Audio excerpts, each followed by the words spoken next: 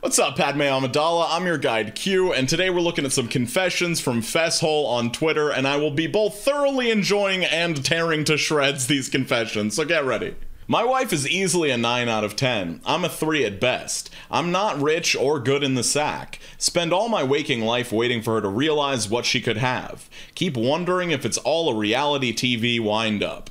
This is just a thing that happens sometimes. Like, I'm sure the incels would have you believe, like, oh, she's just using you for your beta bucks until she can leave for a 25-year-old alpha. But, like, sometimes painfully average people just end up with hot people. It happens all the time. Wife walked in on me scrolling Instagram while having a dump and accused me of touching my willy. I had to stand up and point to the turd in the toilet bowl. Now she thinks I wank while I'm shitting. Like, there's so many of these confessions that it could just be easily resolved by, like, hey, how about we just talk about this and you believe me when I tell? Like, so many people spend time on their phone in the bathroom. It's not that hard to believe that they're not, you know, touching their willy. God, so much of the stuff on here is just like random sexual situations that were made up by 15-year-olds. When my daughter was born, my wife insisted we call her Jenna, which was one of the names I originally suggested. 20 years on, neither of them know the name was inspired by my favorite prawn star at the time, something I deeply regret to this day. Like, bro, nobody does this. Who would fucking do this? Like, oh yeah, who should I name my offspring, my daughter, that I will take care of? Let's name it after my favorite adult film star, hee hee ho. Age 14 on a frosty night, I wrote the name of my current crush on the roof of a random car. Turns out it was my mom's best friend's car, and the name was of her dead husband who had died 6 months previous. She was devastated. I still feel really bad about it. I feel really bad about laughing at this, but it's like, it's absolutely insane, but it's also believable, because I can totally see a 14-year-old doing some weird, random-ass, over-the-top shit like that, and I'm just wondering, what was the widow's mind like in that moment? Does she, like, think somebody's trying to mock her dead husband, or is there something paranormal going on? Like, it's just, ugh. This one's just hilarious. I fucking hate it so much. I saw a young shop assistant looking very miserable one time. She no lunch money. Her boss promised to pay for it if she could solve a Rubik's Cube, which she couldn't, hence her being sad. So I solved it for her. I always wonder if he ever did pay for her meal. What is this fake-ass fucking story, bro? It's so... oh. Like, what is this Big Bang Theory-ass sitcom storyline? Like, oh, I'll buy lunch for you if you can solve a Rubik's Cube. Like, what? Alright, somebody needs to translate this for me. I think a lot of these are British, so if you're British, let me know if this is a thing. During the early 2000s, I went through a stage of saying, ah, beasto, every time I nutted after the act of lovemaking. Girlfriend hated it. So yeah, I would say that's a pretty cringe thing to do, but I don't know what it's what is beasto? Is this a thing? Is this like a, oh, funny, ha? One Christmas many years ago, I placed one of my turds in an empty shoebox. I then proceeded to wrap the shoebox in wrapping paper and jumped on a bus where I left the gift on an empty seat.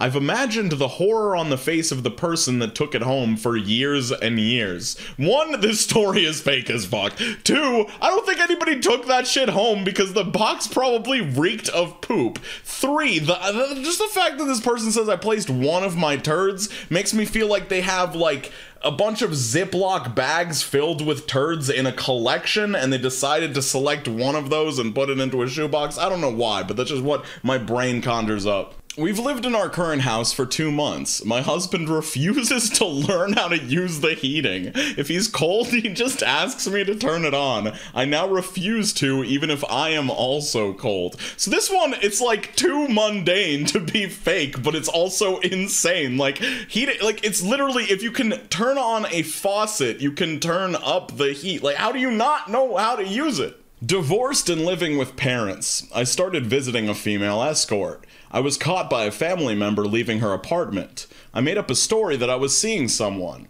Parents wanted to meet her, and not wanting to break their hearts, I was paying for outcalls. She cost me nearly £10,000. Let me get this. You're trying to prove to your parents that you have it together and you actually have a partner. So you spend £10,000 on a fake relationship? Like, she's not gonna be with you at the end of the day. So you're gonna have to tell your parents that you broke up at some point. Or you're just gonna keep going into debt to extend? What are you doing? To lessen the stress of living with a teenage/young adult family, my wife and I started vaping a few months ago. I used to have to hide my teenage smoking from my parents. Now I'm going to great lengths to hide my vaping from the kids. Like, who starts vaping at like 40 years old? I just want to let everybody in on something. I'm like 99% sure smoking or vaping, they're not actual stress relievers. It's just the fact that you're addicted to it, you're craving it, so when you get the craving, it stops your stress. These things do not actually stop your pre-existing stress from before you ever vaped. Do not use these things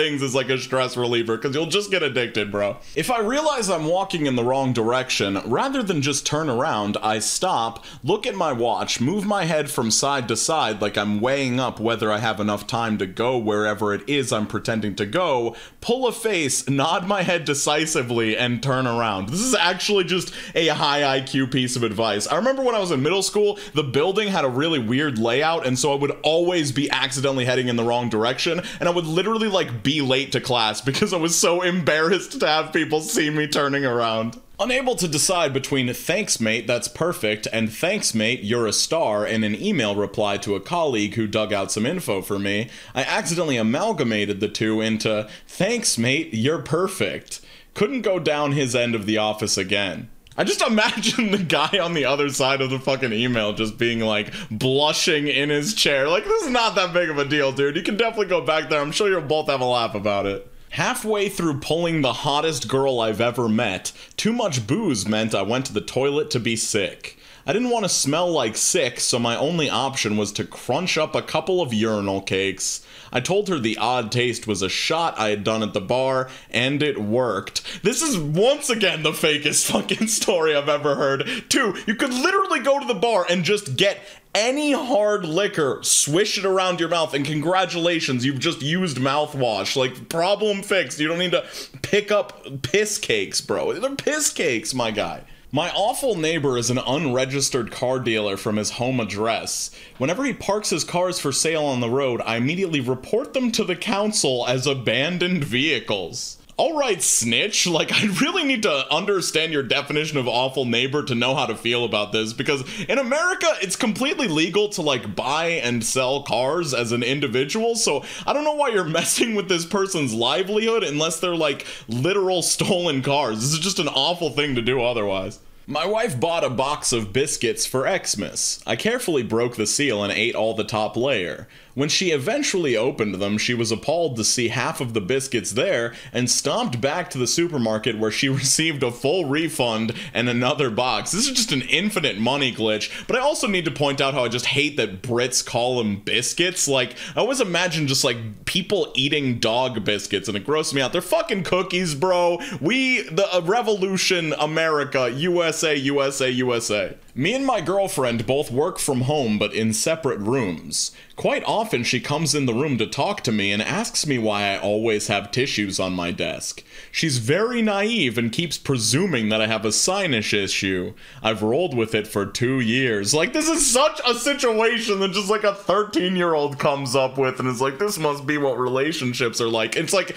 an adult would just move the fucking tissues from the desk or just tell your girlfriend you're jerking. Like, what is the big deal? I was staying in a hotel and bought a girl back. She said she was going to freshen up and gave me a wink. I heard the tap come on and thought she was planning adult fun in the shower, so I burst in. She was having a shit and had turned on the tap to cover the noise. How badly can you misread and fuck up a situation? Like, she was winking at you because she was, like, getting ready for you guys to bang in the bed. Like, bruh, no. I'm a postman. When you order something from Ann Summers, I don't even know what the hell that is, we all know. The label on the parcel says Gold Group International, which is the holding company. We know you've been ordering your special underwear and adult toys.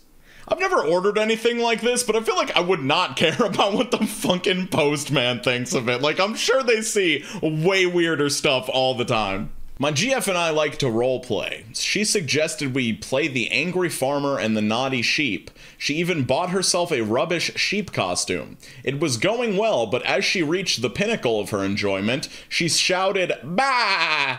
Put me right off. Like, what if you're agreeing to roleplay as a farmer and a sheep, what else can you expect in this scenario? I made the error of saying out loud in front of my wife and daughter that the clock on the ITV coverage of the World Cup is very similar to the Cornhub color scheme and style. Cover blown. Like, once again, this is an adult relationship scenario that could only occur in a 13-year-old's mind. Like, black and orange exist all over the place. You're not just gonna be compelled to be like, oh, it looks like the Prawn Hub logo. I'm currently seeing a brunette, a blonde, and a redhead. My house has never been so clean with all the vacuuming I'm doing. I used to work at a VFW hall, and this, like, word for word feels like a joke that one of the old-timers there would tell. Like, this is literally just a dad joke. I can't use a public urinal due to stage fright, and I dread going for a piss when there's no cubicles free. If I have no choice but to use them, I whistle softly and make it sound like piss. Then I leave dejected in the hope of going back in again when I know it's clear. What are you even doing, my guy? Like, every human with a sense of sound in their ears knows the difference between whistling and actual pee hitting the porcelain. Like, just go in and wash your hands. Don't just like roll up to the urinal knowing that nothing's going to happen. This is unhinged. I own a restaurant. When starting up, I would make ghost bookings at the restaurants nearby. They would turn away customers, saving space for my fake bookings. Those extra customers may have kept me afloat in the beginning. This is insane, but I could also see this being ridiculously common. Like, this sort of thing, leaving fake reviews at other restaurants, leaving fake reviews for your own restaurants. Like, if you really just put in a little bit of effort to try and manipulate the system, I feel like it could be really effective, but also immoral. I've got a video of men sharing their biggest red flags in other men on top, unhinged relationship post video on the bottom, lovely channel members to the left. Hope everybody's doing super well, skating on to the best of your abilities and drinking a lot of water. I'll see you guys super soon. Peace.